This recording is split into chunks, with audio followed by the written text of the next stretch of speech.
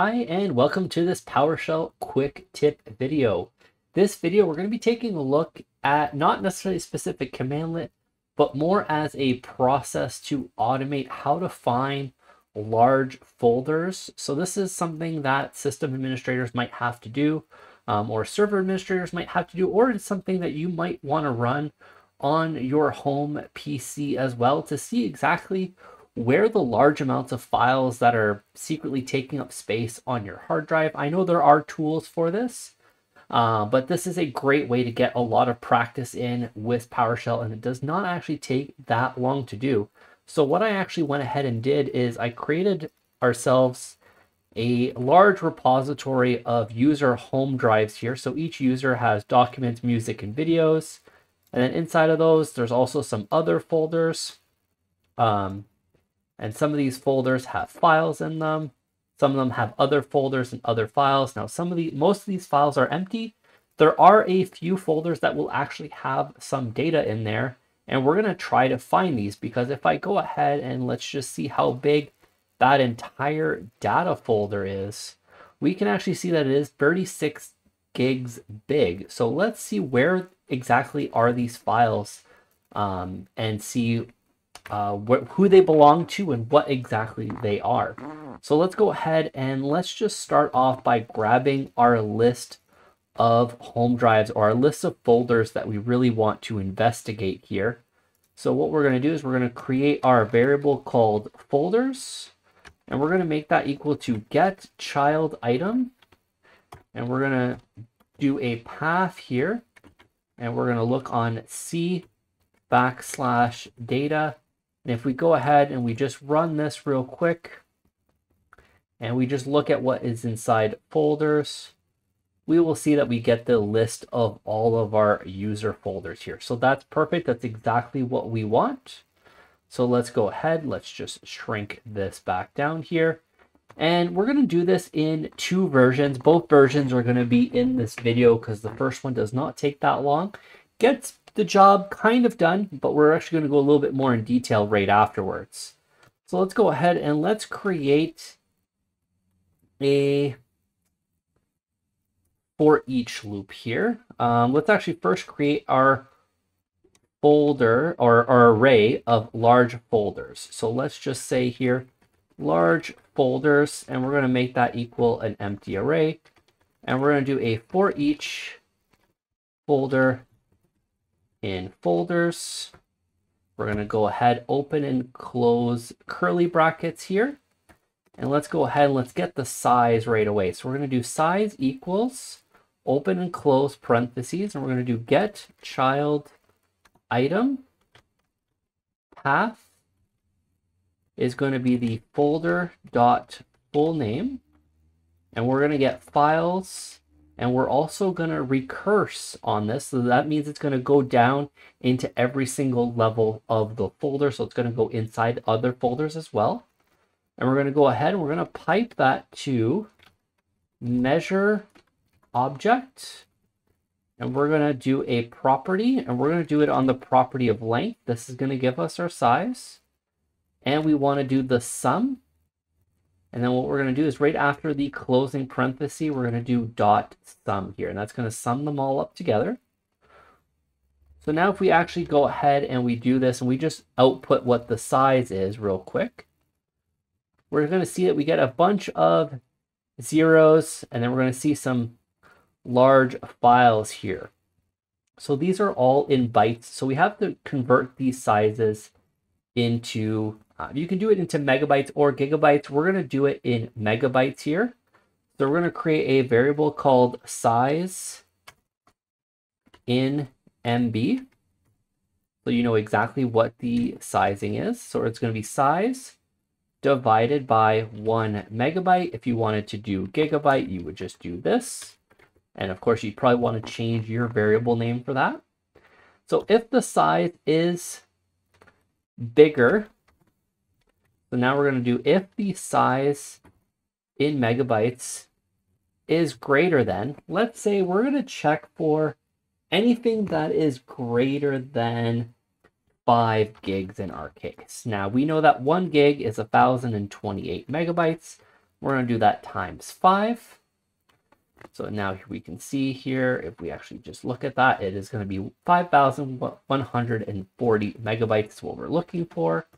If that is true, what we're going to go ahead and do is we are going to create a entry variable here, and we're going to create that as a new object, type name PS custom object here. And then we're going to add member. Our input object is going to be entry. The member type is going to be a note property. And then the name, we are going to put that as folder name. And the value for that is going to be folder.fullname, because we want the full path in our case. And then we're going to add another member here, input object. Now, of course, you can create objects many different ways. This is just an easy way for videos for people to follow along, and it kind of follows my earlier tutorials.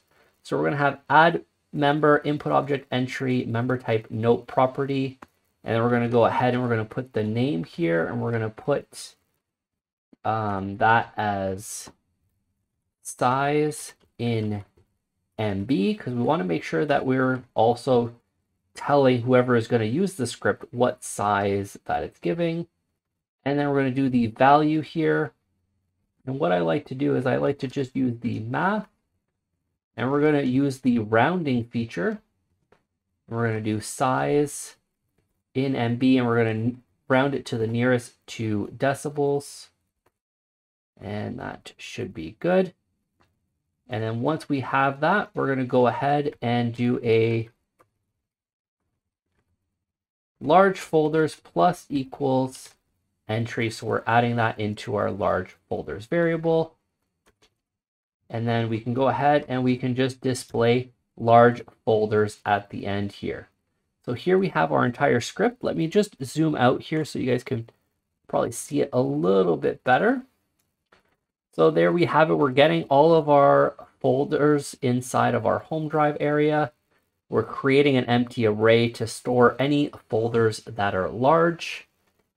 If it's greater than 5 gigabytes, we're going to go ahead and insert it into our array, and we're going to go ahead and display that. So if we go ahead and we just run that here, we just bring up the results, we actually see that we have 2 users that have roughly about 18 gigs worth of data in them. And we can see that it is user 101 and user 52.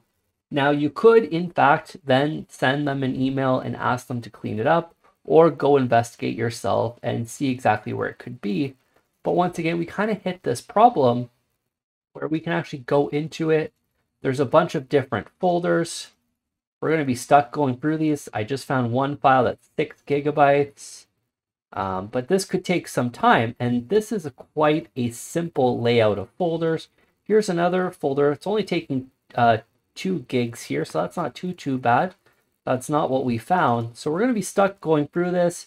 You're going to have to figure out where you've already looked, where you haven't looked. There's a much easier way to actually do this as well. So let's go ahead and let's just shrink this back down. Now, the good thing is, the majority of the work that we've done, we will actually be able to keep. So what I like to keep is I like to keep this. So we're going to first investigate to see if the folder is worth going into. You don't necessarily want to deep dive and check individual folders inside of a folder if that top level folder isn't even 5 gigs, because it doesn't really give you any benefit.